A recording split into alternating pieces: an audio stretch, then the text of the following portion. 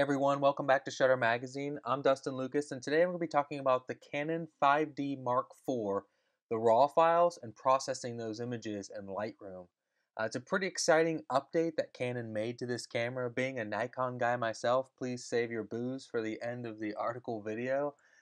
This is a pretty kick-ass camera. I mean, the abilities you have with it and the dynamic range, um, especially at the low ISOs, which I'm looking at an image here, specifically in Lightroom, looking at a silhouette shot here, and kind of give you an idea of how this image was shot. So, and starting out with this, and looking at the image, seeing this detail in the shadow. I mean, there's quite a wide range of stops of light here. I mean, we have the sky with the sun at the very edge of this hotel roof room.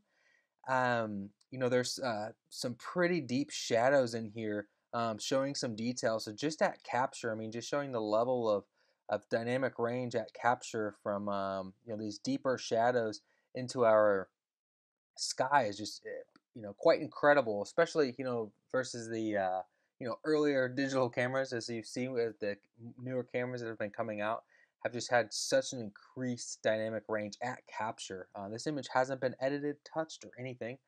And to get a little bit into some of the more specifics, let's open this up into develop mode and sort of talk about some of the editing here. So I'm going to kind of put some of those panels away.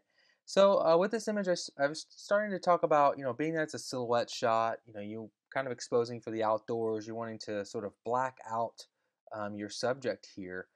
Um, but in this image, showing that it was shot a little bit brighter than your Sunny 16 roll, right? Shooting at f16, where your ISO speed is going to match your shutter speed. In this case, with these settings, the ISO 50, shooting at an f-stop of 4, your shutter speed should be around 8/800th of a second. So we're about a third of a stop overexposed, if you will, from that rule. But I think it has good purpose here.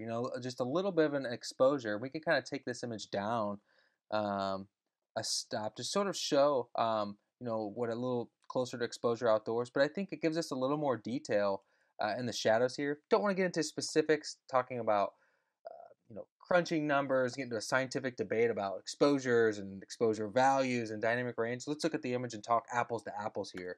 So in taking an image like this, I'm just going to bump it up a stop and a half and take my image up to here, and just to sort of bring out some of those details in the bride here, I'm going to remove this panel, and just a subtle amount of detail in the skin here. The skin doesn't start to really break up too much for us. But it does allow us to kind of zoom in here, get a little bit of detail. But as you see, we're losing our sky, and so this becomes the great debate of we were covering the sky, we're lifting the shadows, doing a lot of this HDR. Kind of has a sort of stigma about it in the photo industry, where for the most part it's just not in good taste. There's people that are completely against it, people that push the envelope of HDR. You can get into this really kind of gritty, kind of gross image. It's not really, human perspective or sort of how this looked being there in person. Just kind of has this nasty toning, kind of subdued. So, starting out with an image like this, I think lifting the exposure to where we're starting to get a little bit of shadows, but maybe we want to bring some of those shadows up to like plus 50, and just kind of seeing, bringing a little detail in. We're not going too crazy with the back of her. It is a silhouetted shot, but I'd like to bring in some of that detail just so it doesn't go purely black. I mean, the idea with this shot isn't to completely crush the subject here and to just create this kind of nasty um, nasty silhouetted image. So in bringing that detail out, take it back to where we had it, kind of lifting it there. We want to bring our sky back in, and if we take it all the way down, you see how kind of nasty it gets in our dress here. We really want to be careful with those highlight tones. Highlights are something that we don't want to necessarily crush or completely remove from the image. Those highlights can give a nice little contrast, but just dropping down, the ability to keep our sky a little bit closer to what was as shot, as well as with these shadows and where they're lifted. So I'm looking at an image like this, moving into other panels. We're just kind of working with exposure, highlights, shadows. Nothing too fancy yet, right? So as we move down into our panel, something that you really want to start looking into is the details, right? So as you notice, we're looking at this image, one-to-one preview. It's not loading. We can load our preview here. If we go back to grid mode, I'm gonna zoom in here. As you notice, as my image has to reload, it's building a one-to-one preview.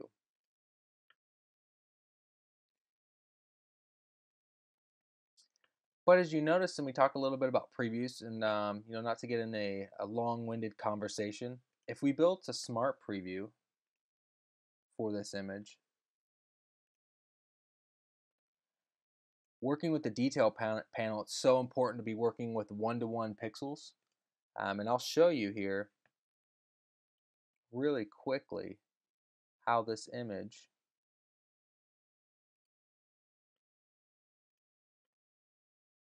can change.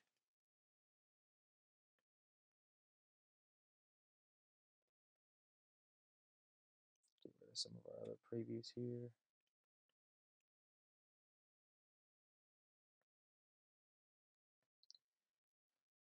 As you see, we have our original and our smart preview.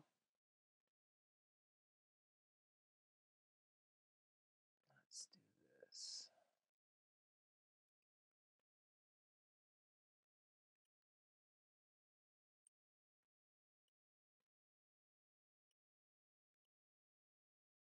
So let's get rid of our original, so that way that image is completely gone here. Update folder location. We'll do this to the desktop. Go ahead and hit merge. Now we have just our smart preview. And as you see, when we zoom in, we're starting to get a little bit pixelated. We can't get in as far with this image. So if we zoom into 2:1, we start to get a little pixelated. We have a much lower resolution file, and it's something you don't want to be using when working in the details panel. You want to have all the pixels present in Lightroom. So it's very important. We're not working on a smart preview, but we are working with a. Let's go ahead and relink this file. We are working with the actual original. That's really important here. So just want to kind of show you the difference between working with the smart preview and your lack of resolution here. Let's go ahead and close that out. Open this back up.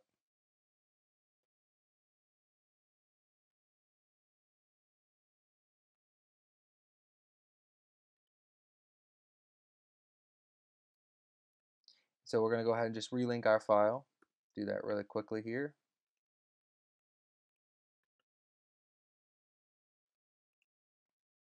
Go through my clutter of folders. And we're going to add this back in.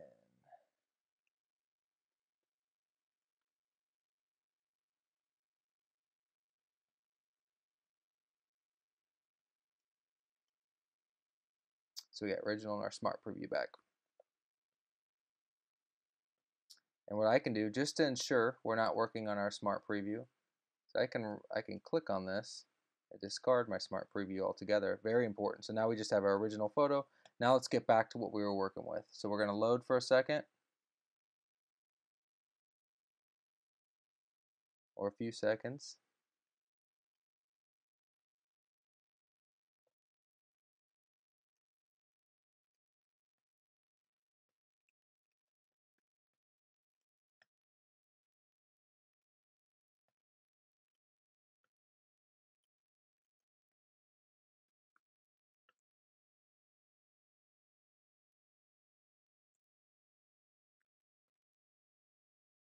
And we're going to look at some noise reduction here. So what I'm going to do is I'm just going to increase this noise reduction to give us a little bit of softening with some of that noise that we introduced. Now, even though we're working with a,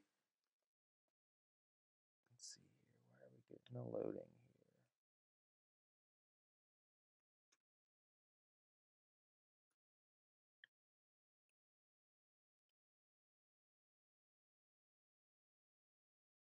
How to get rid of the loading.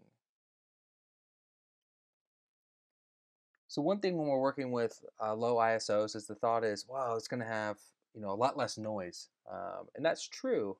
For most cases, whenever you're shooting at the correct exposure, an important part of lifting the exposure and working with the low ISO is it's going to have less noise, but not necessarily no noise. So that's something that we still need to correct and think about. If you're shooting at a low ISO like this, you're going to have a little more dynamic range ability to maneuver the exposure and get a little more detail out of those areas, but you're still going to be struggling with some of that noise.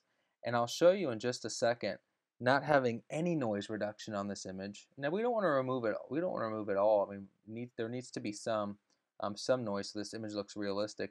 But if we turn this off, you can really see the difference in how splotchy the skin is, especially because of the color noise. We turn this back on, and it just slightly smooths that over. Now it starts to look a little fake and a little too soft. So that's where we bring in some sharpening.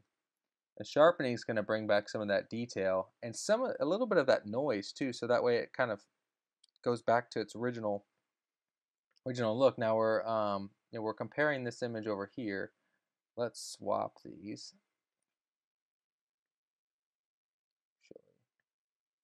I'll go ahead and swap that edit. I'm going to turn off both of these. And now as we can see, our difference between our no noise reduction and our noise reduction and sharpening, and they look pretty close. It's not too much of a change. One thing we want to look at as well is making sure we're not softening or losing any detail in our dress. As we're zooming in here, my computer's trying to play a little catch up. Our detail looks pretty good as well. So the sharpness between both of those look good. So just definitely something to consider. I mean, even with the low noise of this camera body and the ISO, just want to kind of show off the ability. We lifted this image 2 stops of exposure, about 1 3/4 of a stop, and didn't get a whole lot of noise. I mean, that's pretty incredible. Some other things we want to look at, with the sharpenings that, even though Lightroom's missing the lens fall off with the sharpening. Let me zoom out here as my computer sort of slowly working here. I seem to be getting a little bit of a delay. We're still going down here. Bear with me.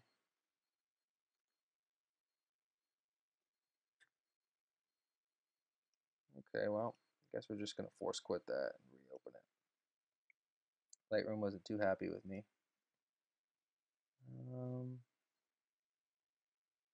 But what I was getting at was the Lightroom doesn't have a lens fall off option, unfortunately. So there is a little bit of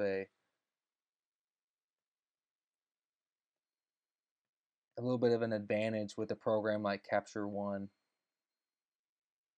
And so with that, we have a little bit of lens fall off here on the edge of the lens. That's just because of the aperture that was being used. But it has the ability to, on top of the input sharpening that this detail panel has, it allows you to see a pretty good edge detail that it brings in. I mean, we can start messing with the radius to increase that. I tend to leave this at its default setting as well. But when we really move down and starting to work with, and I find this to be a pretty interesting conversation with camera profiles and different takes on those things.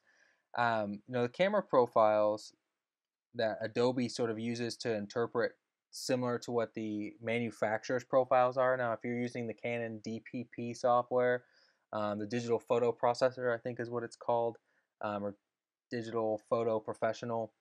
It's these profiles here are set up to sort of mimic those proprietary profiles. And as you know, on Adobe Standard, that's Adobe's interpretation of the sensor and the camera profile and what these colors should be interpreted as. And as we change these different settings, it starts to have starts to really change the colors. That makes the blues a little more blue, the skin tones. Those things start to get adjusted a little bit more as well. This is camera neutral, doesn't look too great. Camera standard. You also it's added the Canon camera monochromatic, so you can similar to how it was shot in camera in black and white. Thought that was an interesting addition for the Canon cameras. That normally was more of a Nikon change. But you have the your different camera profiles that you can apply. A lot of times, the camera neutral or camera portrait or something that I generally stick with. You have to be careful with because you can see how much warmer this made our image. Um, just from applying that, but it definitely has a pretty great effect on the image as a whole. But um, you know, in tinkering around and playing with these raw files, I mean, you really get a chance to. I'm going to swap these out. You really get a chance to pull up some details into the shadows, drop the highlights down, really kind of take this image beyond just a kind of gimmicky HDR image and really start to change your at capture and get a little more detail. I mean, I kind of have two different images here. I can work with the silhouette on the left and kind of darken this, and now I can start to work with more of a room exposure, bring in some details to the back of the bride. And really allows me that flexibility with these raw files. And of course, shooting with any brand camera or model, you're always best to work with raw files versus JPEGs. You're going to have a lot more flexibility in these exposure and the dynamic range, and those kind of things. And so I just wanted to kind of demo this, this camera. It's if wasn't so invested in Nikon glass myself, I would certainly make the jump. I know there's been a lot of talk about the buffering on the 5D Mark IV, which has been a huge relief from the Mark III and things like that. But if you guys have any questions, definitely reach out. That's all I have for you in Lightroom. Definitely check out my later articles. I think I want to take some of these raw files and run them through different raw processors like Capture One. On One just came out with their raw, their new raw processor. The DxO software, as well as waiting for more updates with Lightroom and catching up. Also, stay tuned. I'm going to work with that dual pixel options that right now are only working in the Canon software, but as soon as Lightroom has some updates, that's something I definitely want to attack and get into. I know that's probably something the majority of the listeners out there are interested in hearing me talk about. But the majority of what we're working in Lightroom, I definitely want to attack that later on. So definitely stay tuned for those articles and reach out if you have any questions.